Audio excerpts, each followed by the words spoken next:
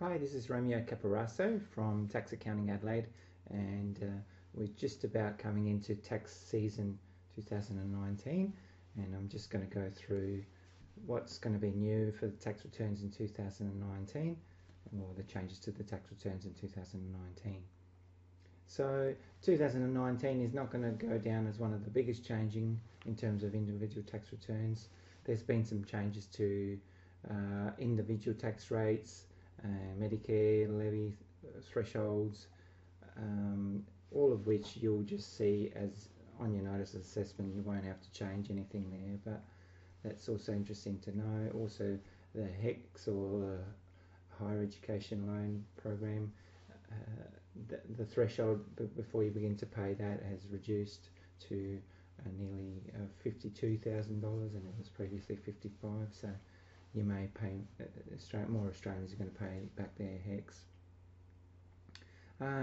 There's also the instant and immediate tax deduction for assets for small business has been raised to 30,000, and that will be from the 2nd of April to the 30th of June 2010.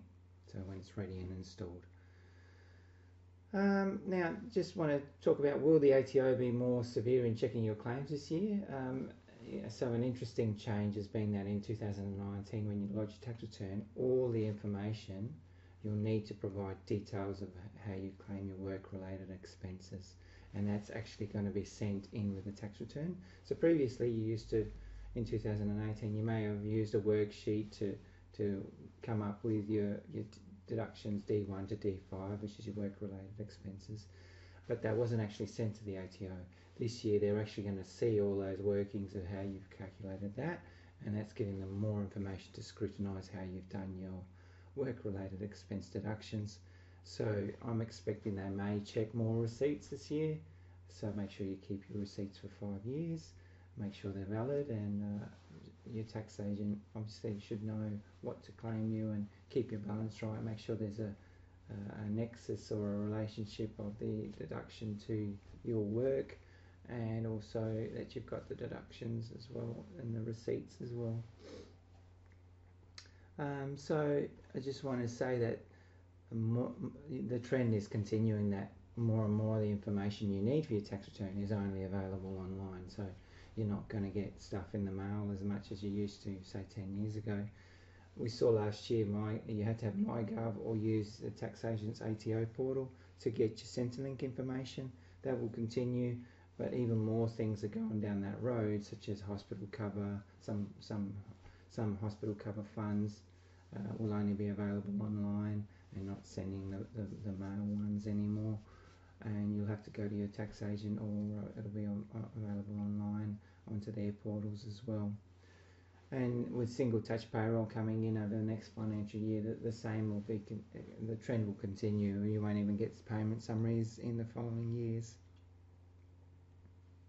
I also want to talk about taking care if you're lodging really early in July. So lodging in really early in July may increase your risk of getting it wrong, and the reason for that is a lot of the federal government legislation of new tax changes hasn't been enacted yet. So this may end up meaning that if you lodge really early in July, the ATO will have to, once this legislation is passed, revise your assessment and give you a changed notice of assessment.